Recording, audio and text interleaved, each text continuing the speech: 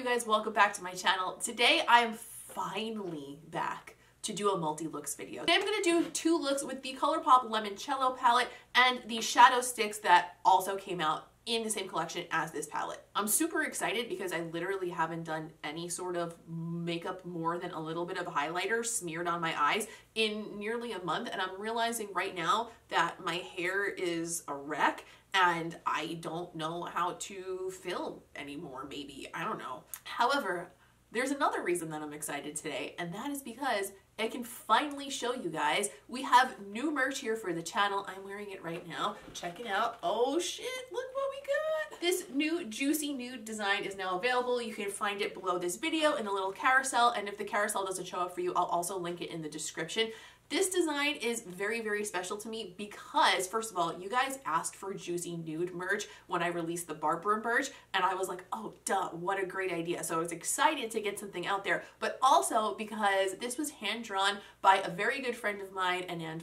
I'm going to put his picture up here. I'm going to put all the links to his art down below. He draws the cutest shit, and like, he's like the cutest human, and he's like one of my favorite people in the whole wide world. So the fact that he made this for me, for my channel, and you guys get to wear it on like actual real life hoodies and stuff makes me so happy, like so happy. Every time I put this thing on, I've had it for a couple of weeks now, I just haven't really showed you guys, I'm like, huh, well, this is a good time. I really like this. Like, I really genuinely am so stoked on it.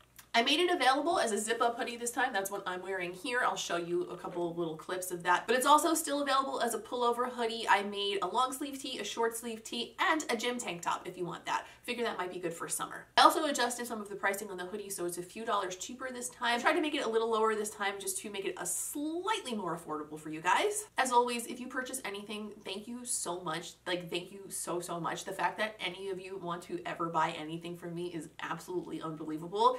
And I am grateful for literally every single item and every single time you guys watch my videos, quite frankly.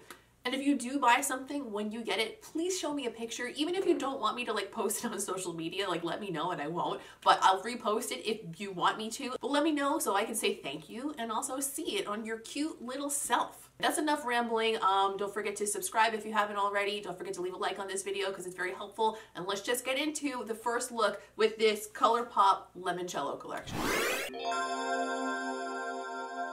For the first look, I'm thinking combining the warm browns and the pop of this lovely, lovely corn, I guess it's cornflower. You know what, I always say like names of types of colors, and I realize mostly I'm full of shit. But the name of the color is La Festa, and it's kind of a cornflower blue in my opinion. I'm gonna grab my beach number 6, and we're gonna start by going into the shade Tuscan Fun. And I'm gonna start putting that through my crease area. I'm gonna bring that right above the crease and start blending it up toward the brow. I don't think I'm gonna, you know what, I shouldn't speak too soon, but I'm pretty sure I'm not gonna do any sort of like a cut crease kind of a deal here. So I'm just gonna like make a nice soft definition through my crease area and then blend it out with a clean brush so it's nice and diffused. But I also kind of like want to bring it up high because let's be real, a bitch is getting older and I need all the lift that I can get. So I'm just gonna grab a clean brush and blend the edge of that out. The more I'm sitting here looking at this palette, the more I'm impressed with how pretty some of these shades are. Like, this is better in person than I was expecting it to be. Easy peasy over here is looking delightful. That one I think may be the center of the next look.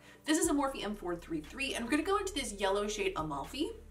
And I'm just gonna use this as a light wash of color over the lid.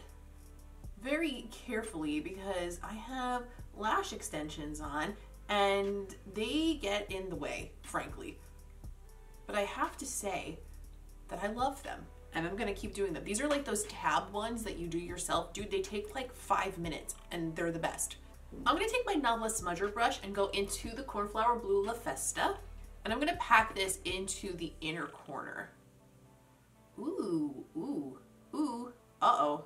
This is darker than I was anticipating it to be. Gotta adjust accordingly. Oh my gosh. I'm gonna grab a clean brush and blend the edge of that with a clean brush. Okay, getting better already. I really love the shade of that though. Wow, wow, wow, very pretty. As usual, Colourpop shadows blend so beautifully.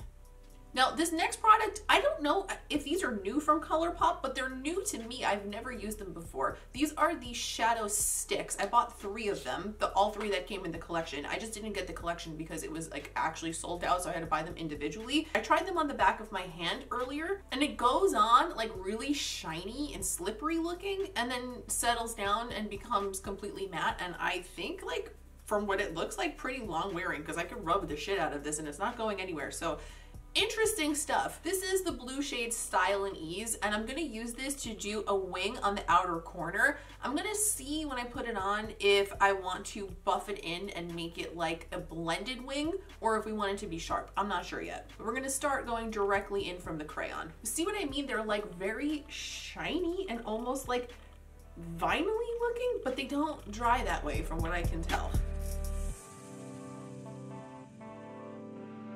I think I am gonna grab a little brush and just go over the edge of that and soften the edge on the top, but leave the bottom edge the way it is. These are really interesting pencils. Like, that's so weird. The way it goes on is really weird. Like, I think I like it, but it's definitely strange and interesting.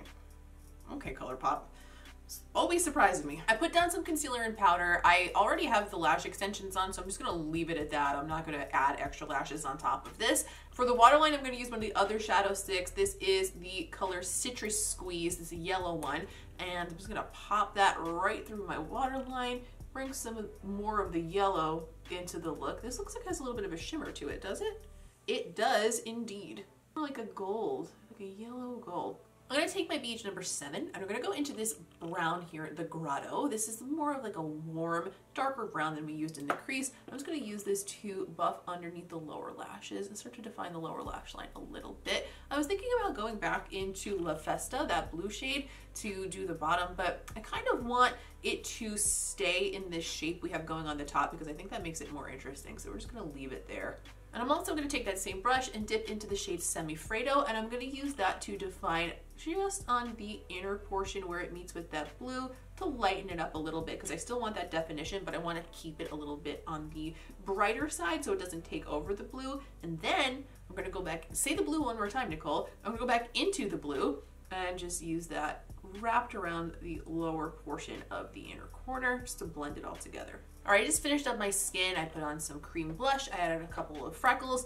I put some mascara on. I'm already noticing, and I just have a funny feeling that the close-ups on this are going to be very difficult to make it look good for the reason that I think that these shadow sticks, maybe I don't love them. So the blue one, it's sitting okay, but it is a little bit patchy up close. And then the gold one that I put in the waterline, it's kind of like moving off of my waterline already. Like it's still there, but like only around the edge, like where my lashes are. So maybe not on these. I'm gonna keep you guys posted. I'm gonna try the 3rd shade that I got. We'll decide at the end of the video, but as of right now, I'm not like super duper stoked on them. For the lips, I want to keep it very simple and very fresh because I feel like this is like so bright and fresh and summery. It's really making me want an Italian margarita. Maybe I'm gonna make those this weekend.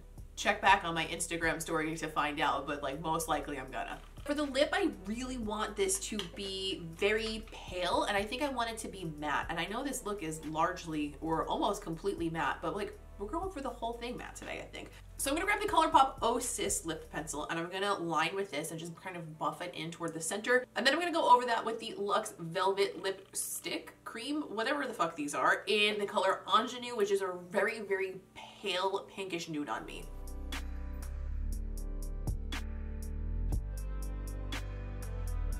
And this is the first look.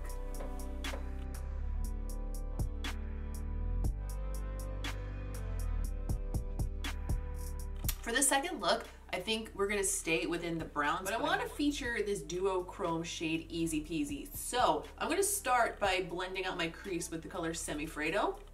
I'm just gonna work that through the crease and create a little bit of a flick at the end. Next, I'm gonna take the shadow stick in the color Check Please, and I'm gonna draw over my whole lid with this and use it as a base for the other shadows. Hopefully we like it this way. That color's a lot lighter on the lid than I was expecting it to be. I do really like it. I think it's very pretty, kind of like terracotta. And if it sits nicely on my lid, I could see myself using that color just kind of on a day-to-day basis. It's not really giving me the base I thought it was going to, but I think it's okay. This one seems to be a bit more opaque than the others so far, which is good because the other ones were a little bit difficult to get even. I'm just gonna take a clean brush and blend the edge of that into the crease shade. On a MAC 221 brush, I'm gonna go into the shade The Grotto, and I'm gonna work that through the crease as well. I'm gonna use that to create a little bit of depth and blend that pencil into the crease color that we put down and continue that little flick that we did at the end. And I'm gonna bring that up from the corner of the eye out to meet the end of that flick, start creating a little bit of a wing shape, but very softly. I made an executive decision because I like this lid color so much, and it's also not dark enough to do what I thought that it was gonna do. I was gonna put Easy Peasy over the lid with this like brownish shade as a base, but what we're gonna do instead is use that color as an inner corner highlight so we still get this pretty terracotta matte lid going on, because frankly, I wanna wear this. I like this. So I'm gonna grab my Luxie 111 mini brush, and I'm gonna go into Easy Peasy, and I'm gonna just pat that on my inner corner instead of putting it over my whole lid. And you know what? I'm glad I did that because now I just put that shade down and frankly, it's disappointing. And therefore, I'm glad it's in a smaller space. I'm just gonna blend the edge of that with the brush we used to put those terracotta shades down. I do like this look though. I like this palette actually, to be honest with you. I mean, I wish Easy Peasy was a little bit more duochromy on my eyeball, but like, everything's pretty good, man. Okay, I'm gonna take that same shadow stick and I'm gonna use it through my waterline. Since it's lighter, it'll be a pretty shade and also brighten things up a bit. So I think that actually works out quite well. I'm gonna take a Morphe M441 brush. I don't know why I'm using so many Morphe brushes today. Probably because I need to clean my other brushes, so I'm like resorting to them, you know?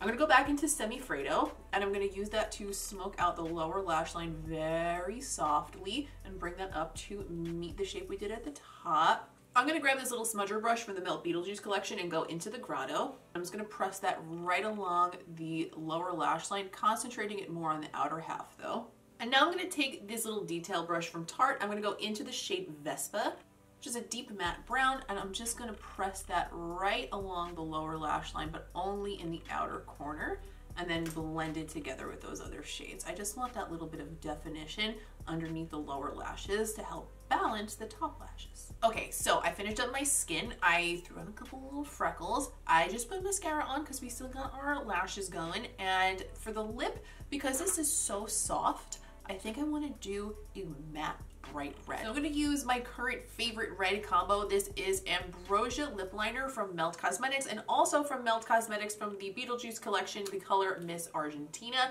It's very bright and matte and quite frankly delightful, and I think it's going to be very pretty with this. And we're feeling spring-like and colorful, so we're going for it.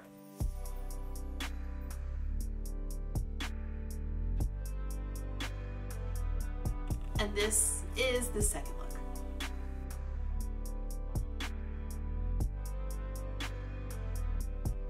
All right, so I have some thoughts on the matter.